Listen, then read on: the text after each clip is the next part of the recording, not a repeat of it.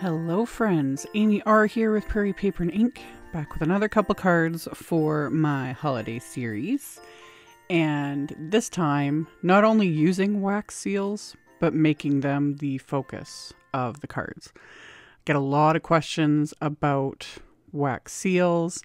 I did a live video earlier this week and really dived into the ins and outs and all the info I could possibly cram into a video. And I will have that in the wax seal playlist that I set up. Because again, people were asking lots of questions and I've done previous videos incorporating wax seals. And then I'll also have that video that goes in the ins and outs and all the things. And plus a bonus video of another live I did and I used a wax seal on the card as well. So for this video and these cards, I decided to just make a whole bunch of wax seals. Just having fun with it. So I'm using Honeybee's Winter Wonder wax melts. So those are all little pieces you see on my glass mat. And I'm going to use the Snowflake wax stamper. I have my little spoon on top of, this is called a furnace. That's the little unit holding the melting spoon, and I have a tea light lit under that.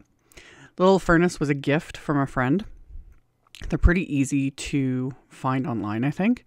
Another option is to use a heat tool, and I'll actually show that in a little bit in the video, and I've shown that in other videos just using like my embossing tool to melt, and it's actually faster to use the embossing tool. Whatever works for you. And then I'm working on the Honeybee silicone mat that they released to create wax seals with. This silicone mat is thicker than average silicone mat, so it can actually handle quite a bit of heat. And so far, everything I've put it through has been, it's held up just great. I know people are going to ask us about the wells, if they're meant for creating, you know, perfect circles. One, I cannot stress it enough, perfection is overrated. But two, I did actually show that in the live video I did all about wax seals and how much wax you need to use and what it ends up doing. So you can check that out if you're interested. So here I'm using my Heat It craft tool and using that to melt the wax. So as always, because, you know, you're either working with high heat if you're using an embossing tool or flame with the candle and a little furnace. You don't even need the furnace. You could just light a tea light, you know, have a candle and hold the spoon over the heat. That works as well. Biggest thing to keep in mind is the metal part of that spoon gets incredibly hot, like super, super hot. So do not touch it. Even when I'm cleaning it out here, I'm just using tissues to clean it out while it's still hot because the remaining little bit of wax, it just wipes out really easily. But I'm just being very aware and making sure not to touch it to my skin. If there's any extra wax, I'll show that as well. And I actually like pour it out, scrape it out, and I put it back in a container. Because with these ones specifically, I wanted to create seals with individual colors. Mostly just because you can see those other ones at the top. Those are the ones I created during my live. And I was, you know, marbling and swirling different colors and all that fun stuff, which is also super fun. And that's usually what I do. But I thought for these cards, it would be really nice to have just solid colors. So that's why I had separated them all into little piles and then would melt them. And I'm only melting about 3 or I start with usually 4, melt them, do a pour, press the wax stamper into it. And then I add 3 more of the same color to what's left in the spoon and then melt that. Create another seal. And then I can kind of scrape out while it's still hot the remaining little bit onto the mat, let that cool off for just a few seconds, and then I just pop it back in the container because you can still reuse it. And that's what I'm doing here. I've got my little dye release tool, and I just use the little spatula end of it, scrape out that excess onto the mat. I'll let that cool off, and then I'll just throw it back in the container because you can remelt this. And you can remelt the seals themselves. Like if you're not happy, like that first silver one I did, I didn't like that I didn't use enough wax for it. So I just threw it right back in the spoon, melted it with what was left in the spoon, And then I had enough wax to make it the size I wanted. So it's definitely something that's, I don't know, I find it very therapeutic to just kind of sit and play and create these. And I don't know, it's fun. I've said this before. I really, really love wax seals. They're just fun. You know, you can use them how I'm going to do today. You can add just one as, you know, an element to a card. You can use them on the backs of your envelopes. The only thing you have to be concerned about is the thickness with envelopes. Depending on your like location and your postal regulations, you may have to add like a hand cancel stamp or pay extra postage, that sort of thing. But these do go through the mail. I have received mail from like cards from subscribers that have sealed their envelopes with a wax seal, and I love it. It's so fun. You can also, though, seal your envelope, and then if you know, depending on the bulkiness of the envelope, or if you want to include it with a gift, whatever, stick it in a bubble mailer, mail it that way. That works too. And I did talk about all of this in that live stream I did talking about wax seals. You can also, if you're feeling confident, you know, you've played with it enough, because you get more of a feel for like how much wax you need, all the different things. The more you play with it, and the more you make, you start getting to know like how much it's going to take and, you know, your pores and all the little things. But if you're feeling really confident, the way I do these cards, you could like pour these out on the cardstock itself. I wasn't confident enough to do that. Hence me doing them separately on the little silicone mat, because, you know, that way I can remelt them. I can, you know, play with them. It'll give me the control to adhere them, that sort of a thing, you know? So I just kept working my way through all of the different colors of wax melts that are in this Winter Wonder Pack. There's 3 shades of blue and silver and white. And again, it's just really satisfying to melt them and then, you know, pour out the wax, press my little stamper into place. And then, yeah, I get this little pile, and it's just fun. So you can also do this, like just do up a bunch of little wax seals to include on cards. Like, you know, sit down, watch a movie, make some wax seals, and then put them in a container, you know, save them for later. So when I was done, blew out my little tea light, you know, safety first. Don't want to leave things like that going around, especially around cardstock, all this stuff.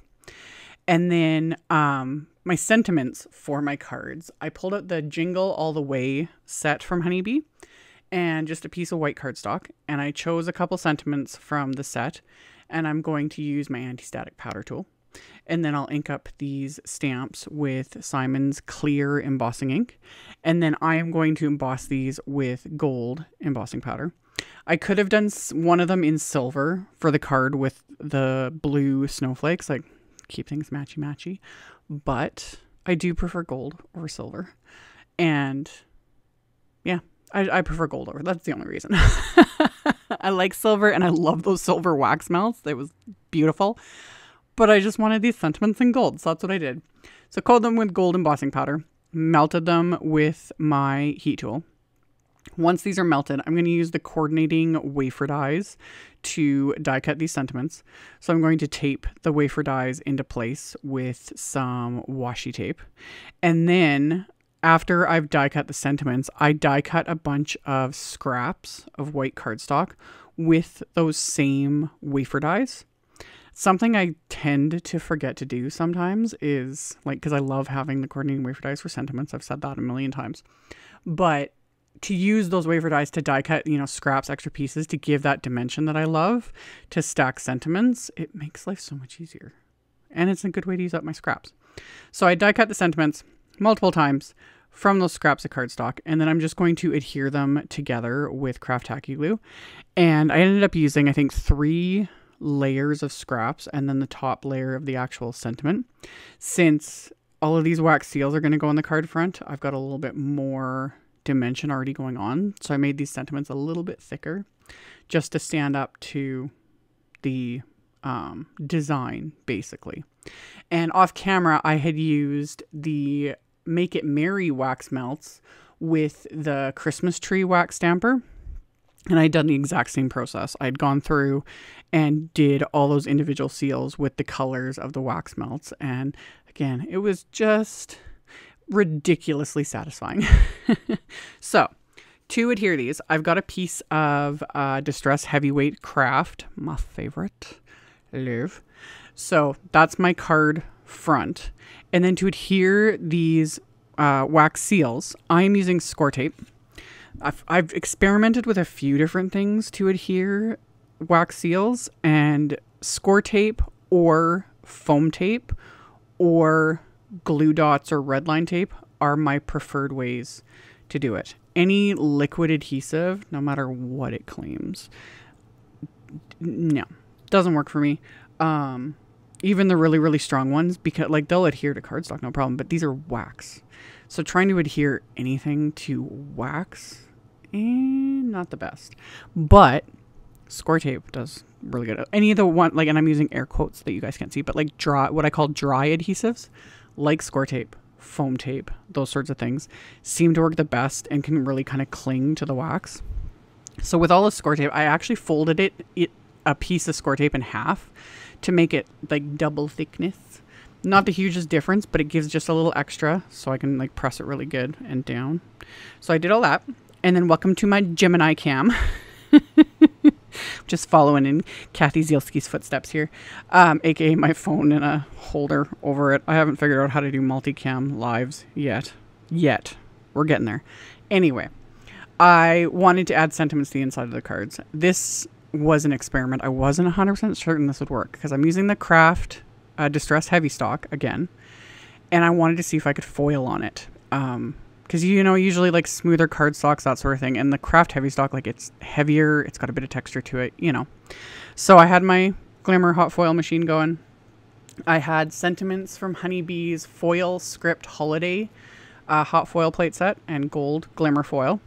And did the whole process, ran that through. I taped them down with the gold glimmer foil. And then I'm going to peel this off, and it foiled like a dream, like a chef's kiss. It was so satisfying that after this, I did like the entire set, like just kept foiling sentiments because they foiled so well in this, and they were just, again, it was just satisfying.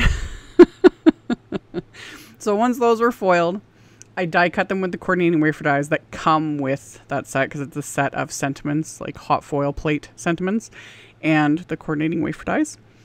So I die cut those as well. So I taped those into place and then ran those through my machine to die cut them. And then once I had my sentiments die cut, I can start assembling the cards. So I'm going to adhere the panels that I adhered the wax seals and the sentiments to. I'm going to adhere these to white card bases. These are top folding A2 size cards, so 4 1/4 by 5 1/2. And I cut that Craft Heavy Stock down before I even adhered anything to it to just slightly smaller. It was roughly like 4 by 5 1/4, something like that. So adhered those to the card bases. And then I'm going to adhere those hot foiled sentiments to the insides of the cards. So get those adhered into place. Could technically leave this as is. However, I also had the coordinating bling from that release. So I'm going to use the Make It Merry gem stickers and the Winter Wonder gem stickers, which I pat myself on the back for using because I hoard Honeybee gem stickers. Just like everything else I hoard. Seriously, even the wax melts. Like, I used a lot of them to make these cards, but I was like telling myself, I'm like, I can order more. They're I know. So these have adhesive on the back of them. So I added some bling, you know, in the matchy colors to coordinate with these, and it just kind of gave the cards a little extra something. They were super fun. So I just peeled them off the little backing sheet with the pokey end of my die release tool. I need to get a couple more of these. This die release, I use it for everything, and I'm constantly misplacing it. Always. I definitely need to get more of it. This is like one of those little must-have tools. So anyway, adhered those into place, and then that finished off these cards. So like I said at the beginning of the video, I will have a link to my little playlist that I'm, you know, compiling all about wax seals. I will also link to my holiday playlist because this is number 5 or number 6? Number 6 so far. So I'll have a link to that playlist as well if you guys have missed anything. And of course, links to all the supplies I used will be in the description box below the video, as well as on my new website that is still a work in progress. those of you that watched my previous video about my blog issues. Thank you all so much. Tons for this outpouring of support. Love it. And yeah, we'll see where the website goes as I figure things out. But I will have a link to that post as well in the description box below the video. Thank you guys so much for taking the time to watch my videos, for thumbs upping and commenting. Subscribe if you haven't. And I will see you all very soon in the next one. Bye.